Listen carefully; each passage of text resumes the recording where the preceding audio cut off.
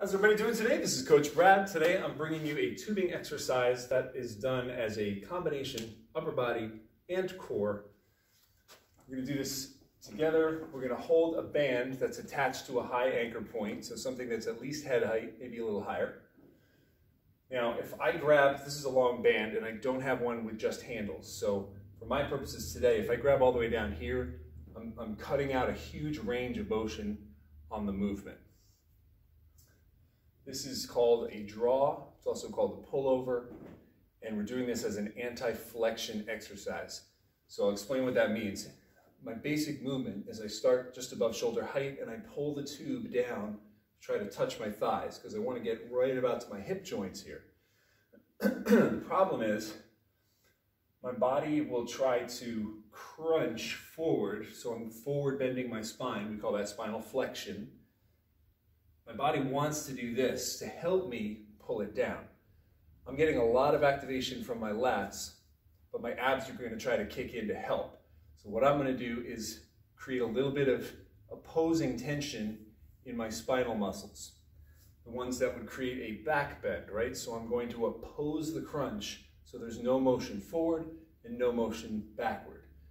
The effect of which is like a plank, right? It's like a standing plank, it's isometric. There's tension, but no visible movement. The only movement is at my shoulder joint. So because I don't want to cut out a huge range of motion, I need to grab further up to A, start at a higher point, but B, have a fair amount of tension to try to overcome on the way down. So I'm going to grab right about here, slight bend in the knees, abs are on, but also my spinal muscles are on. I'm going to exhale on the way down.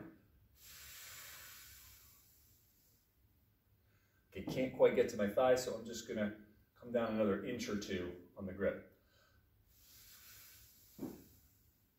There. Inhale going up.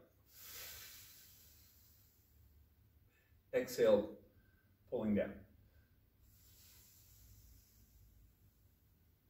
Notice my triceps are on. I'm trying my hardest to keep my elbows straight because I want the most torque. I want the lever to be as long as possible. So I want this farther away from me, or as far as I can get it. And that creates the most challenge for the pullover. Okay, there you go. That is a tubing pullover or a tubing draw. Try this one out if you're looking for a way to kind of combine core training with something with the upper body training. Why not kill two birds with one stone, right? Guys, I look for your feedback on the video. Please like it and subscribe. If you have any questions on fitness, wellness, or nutrition, you can contact me at the number and website on my banner. Thanks for watching, and I'll see you in the next video.